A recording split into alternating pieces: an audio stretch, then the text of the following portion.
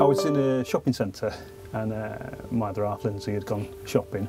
I had a little boy, he was fast asleep, and I started to type into my phone what I'd learned in those first 3 months, which wasn't a lot, but it ended up being like 1,000 words. I posted it on my personal Facebook page, and yeah, I didn't really think anything of it, just posted it for sort of friends and family, giving sort of an idea of how I was coping in those first 3 months because they were interested.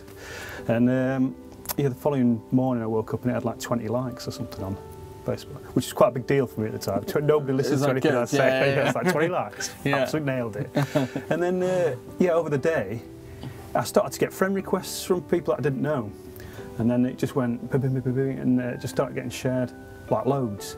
And by like the end of the week, it was like 10,000 or something. And then like the last count, it's been seen like 10 million people or something. Wow, amazing. So on the back of that, I was on like telly. I was on This Morning, and I was on it was in the papers and stuff because they pick up this viral stuff all the time, don't they? And I was even on North Korea news agency's website. Kim Jong Un's a fan, basically. Amazing. Yeah. Don't buy this book or listen to this book if you're looking for any kind of advice. It's not really it's not a manual. I wouldn't say if you're reading this book and you're thinking this is really good advice, then social services need to get involved, I think. Yeah.